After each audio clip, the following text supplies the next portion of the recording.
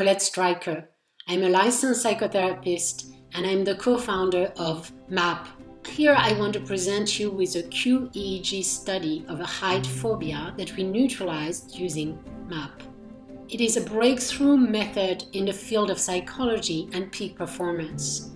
We actually train the subconscious mind to find and neutralize painful memories, and as we have had hundreds of cases along the last 4 years and had so many good results, we wanted to make sure that the brain was rewiring itself. So we hired a neuroscientist, and we also asked clients who wanted to come forward and help out in the study. Here is the story of Jane. So Jane accepts to do a pre-test in real-life situation. She has an intense height phobia.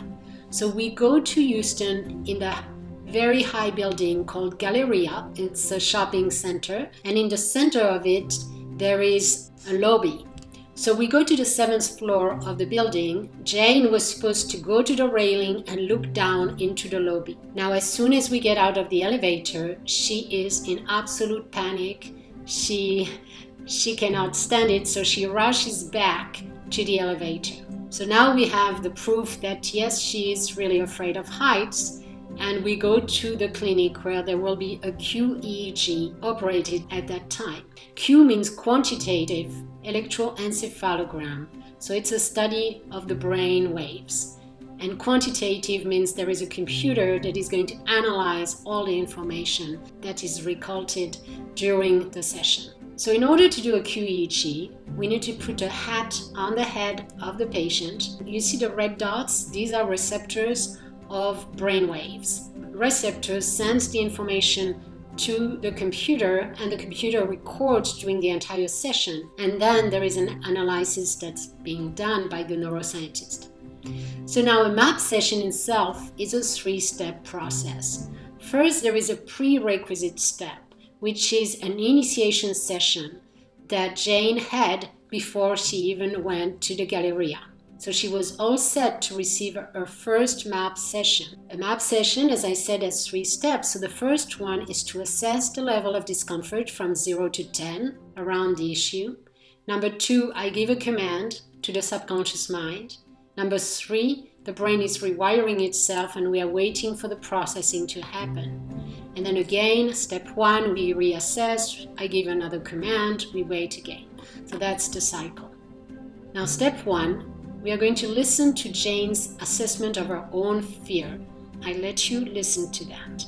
What number from 0 to 10, 10 being the worst fear, what number do you get? 10. I'm really scared. Yeah, I feel like I'm gonna fall on the floor. Just open under my feet and I'm just gonna fall.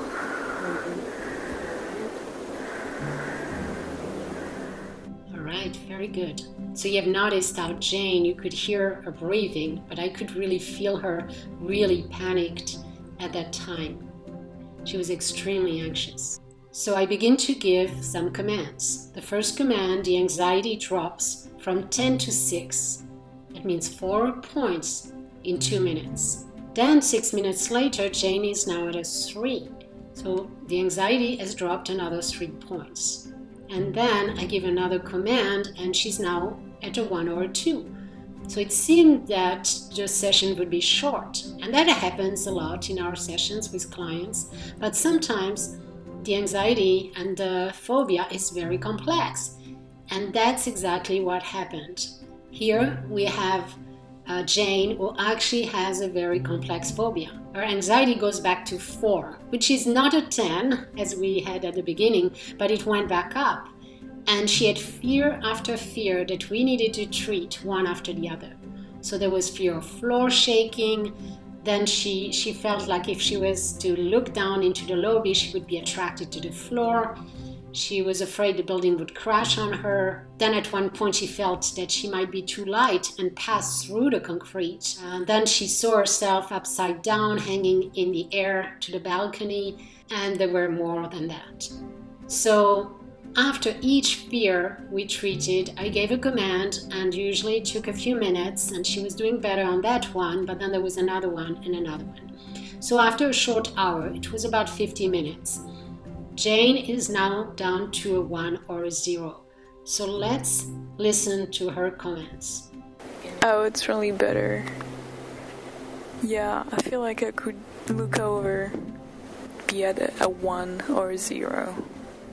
So immediately after the map session with the QEEG analysis, we went back to the Galleria to test the result. So about 20 minutes later, we are at the top of the building, again at the 7th floor, the same place exactly. Now Jane is able to get out of the elevator, walk to the railing. She stops a little bit, then she goes directly to the railing. She even leans forward. At one point she smiles, she looks down, and she's really happy that she can do so, and she opens even her arms and really leans forward. So this is extraordinary. She's really happy, and we have good results.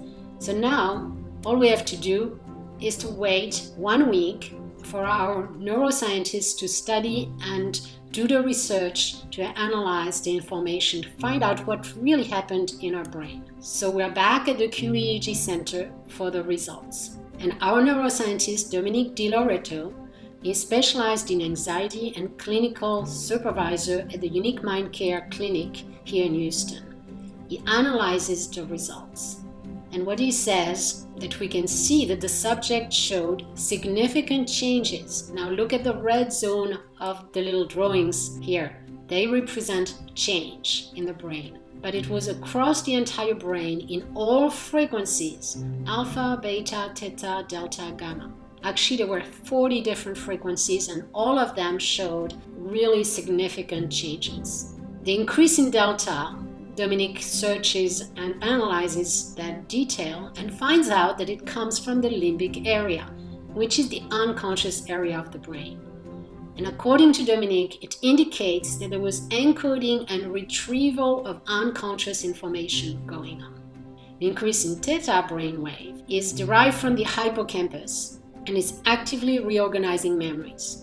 The increase in alpha brainwave was related to memory retrieval, accessing information, and/or reorganizing of the connections in the brain. And it sounded exactly what was going on. So there was also an increase in beta and gamma frequencies that could be related to cortical activation, which means the cortex, the outside surface of your brain, is really activated, and it's working with the unconscious, the deeper part of the brain, to repair trauma or phobia. So now Dominique explains that 3 areas of the brain were altered on all the 40 frequencies. And I want you to listen to what Dominique explains right here. You basically have 3 structures the entire way that are altered, which to go and have 40 hertz for what y'all were doing, it looks like that's what we were going for. Okay, you've got a memory system that is increasing its activity, probably trying to change memories, working with an emotion and a pain center that's basically trying to probably calm you down, I would imagine, and basically help to regulate the emotion connected with those memories. You've got a decrease in one of the main hubs that goes into the limbic system. So that is what that right there just sums up why I think that it's extremely promising, because you saw that the only increases that I could even measure cortically were all in areas related to memory, emotion, and regulation. All right, so let's look at it in details. There was an increased activity in the para-hippocampal gyrus, and it is due to the accessing and reorganizing of memories, because in the hippocampus gyrus is where memories have been known to be recorded. There was an increased activity in the insula. The insula is about reorganizing memories around pain. It's connected to pain, emotional response, stress, fear response. So there was activity going on in the insula, in all this painful area. Then there was less activity in the precuneus, which is the hub between the cortex, the outside of the brain, and the limbic, the internal core part of the brain that is connected to the unconscious. So because there was less activity within the precuneus at the cortex level, that means there was more activity in the limbic area, in the unconscious emotional brain. So there were a lot of things going on in the unconscious brain. So now let's listen to Dominique's comments on the pattern he saw. Because what is important, as you're going to hear, is that it's not just in one frequency that he saw those shifts in those areas of the brain, but in all of them. And let's listen to what he has to say. All in the same place, first 4 frequencies. I mean, and that's the other thing, is the results were so just about the same. And here we go, hanging out in that hippocampus again. So just about every one of those images is right in there. A couple different areas too, but for the most part to be that consistent is pretty impressive. And so you can't necessarily get caught up in just one frequency that had one place off. What you really want to look for is patterns. And so the fact that both of those, you had decreases 1 through 4 hertz in the precuneus, and then you also saw increases in the hippocampus and the insula, basically the rest of the way out. Here's your insula again. You're in your insula again. I mean, I was absolutely floored when I saw these results. I mean, I thought they're super impressive. Yes, I hope you really enjoyed this explanation. This was very important for us because at that point we really focused 100% of our attention. Valentin Stryker and I, both of us as a team, we did much more work and we created the institute and everything because we knew it was worth it. It was working, we had the proof, and that was fabulous. So I hope you enjoyed that, and I'll see you soon in one of those presentations.